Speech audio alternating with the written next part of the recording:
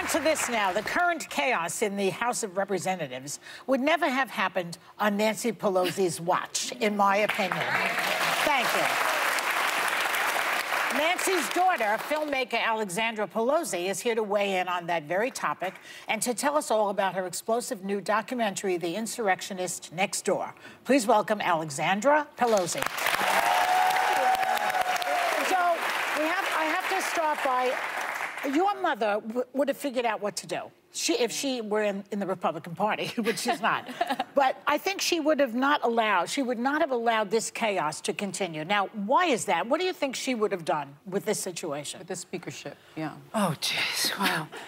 Okay, it's Feel Good Friday, so I'm gonna try and be on my best behavior today. All right. I'm gonna try not to get myself canceled.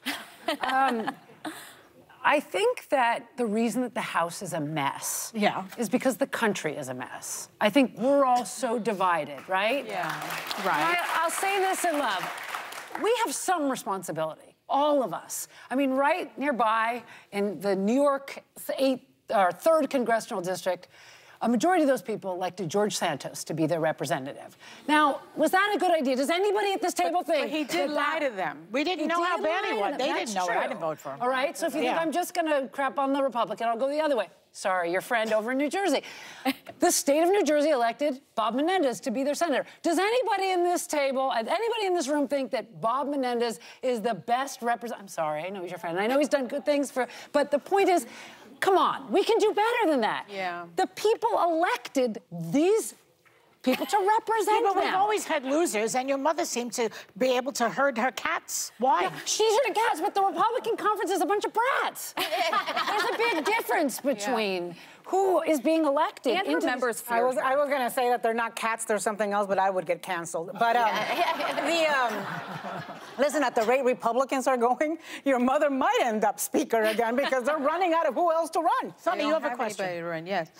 Last week, your mom, I don't know why this ticked me off so much, but it did, when she was ordered by the interim speaker, McHenry, because now Kevin McCarthy had been kicked out, to vacate her office in the Capitol building, which is really without precedent. Who do you think was behind that little decision? And do you think this was retaliation for Democrats siding against McCarthy in voting to vacate the speaker's chair? Okay, first of all, this is such juvenile petty. I'm not enjoying this. For the record, I'm not enjoying any of this. Like, watching the House self-destruct is not something I've taken great pride in. But, you know, when you become speaker, you get this map. The architect of the Capitol comes to you with a map, and they say, there are hundreds of little peekaboo hideaway offices that there's plenty of room for everybody to have a hideaway office in the Capitol. Okay. So there were other rooms available? There are plenty of rooms available. I went on that tour. When she became speaker the first time, I took my kids on the tour. Everybody, Republicans and Democrats, regardless of who's in charge, they all have access to these special hideaway offices. So there's plenty of places they could have put Nancy Pelosi. Yeah. But yes, they had to do this to just be like, you know, junior high slight. Yeah. It's all very childish. And it just makes America look pathtic. Yeah. Right? Don't you think? No, yeah, they're looking at us. At a time when things are so serious all over the world. Right, when we actually need a government. Like, they're real. Right now it's a really, obviously, dangerous time. And it's really heartbreaking, the conversation you were having before. Wait a minute, it's Feel Good Friday. What else do you want to talk about? Let's go up and not down. Trying to feel good, but the world's not helping. Yeah. Well, Alexandra, I want to ask you, I think a lot of us commended your mom for stepping aside as speaker and passing the baton of leadership, but there's still this big national conversation about the age of politicians and when is it time to not run again. I want to give you a chance to respond. She's obviously, we all agree, she's a force of nature. When do you think it's time for her to actually step aside? Because she did announce she's running for Congress. All right, look. I get it. Another one to Here we go. We're going to be, I'm not ageist about this. I think we have term limits. They're called elections. If you don't like Nancy Pelosi, you have every right to vote her out of office. If you don't like Mitch McConnell, you have every right to vote him out of office. You know what I say to all those old people? I get it. Joe Biden's not your dream date. I get it. But you know what I say to Joe Biden? Thank you. Who would want that job? Seriously. I don't want it. I agree with that. I don't want that job. Don't you feel good that he's in charge right now with all this turmoil? He's a level-headed, intelligent, empathic man. We feel better. I mean, the point we're making is... I mean, thank you, Jesus. Well, there is something called experience. And the one thing we're seeing in the Republican conference is zero experience. They have no idea what they're doing. That's right. That's right. So I'm pro-experience. That's all. I like people that know what they're doing. Well, Alexandra, I want to talk to you about your documentary. Oh, thank you, finally! That's what I came for! Friday, The Insurrectionist Next Door. You were filming with your mom at the Capitol on January 6th, which we've spoken about here, when she was escorted out of the Congress during the assault. Is that why you decided to make this subject your next documentary?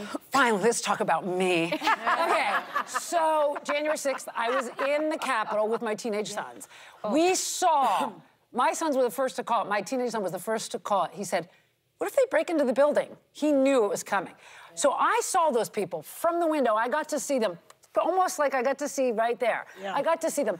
And I was always sort of curious, who are these people? Why did they come?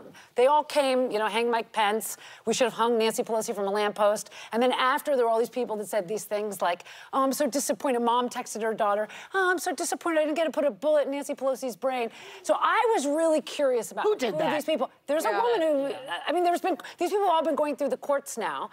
And I was really curious about who these people are.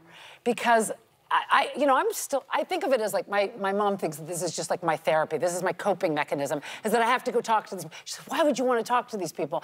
Well, because margaritas are a lot easier. I just am looking for answers. I'm just curious. Yeah, and understand. And what led them there, and what was so broken in their lives. Well, who do you think led them there? Well, hello. Yeah. Well, but why it's so interesting to me is that he's still roaming the streets as a free man, at least to this day. And all these other people have gone to jail, 6, 8. The little guy goes to get jail. This is a little guy. Now, for the record, I talked to American citizens that were charged with misdemeanors. Yeah. These are people that walked into the building. They didn't break anything. I walked back into the building on January. I know you want me to stop. I have to go. I'm going to keep you here. Okay, go. We'll be back with more.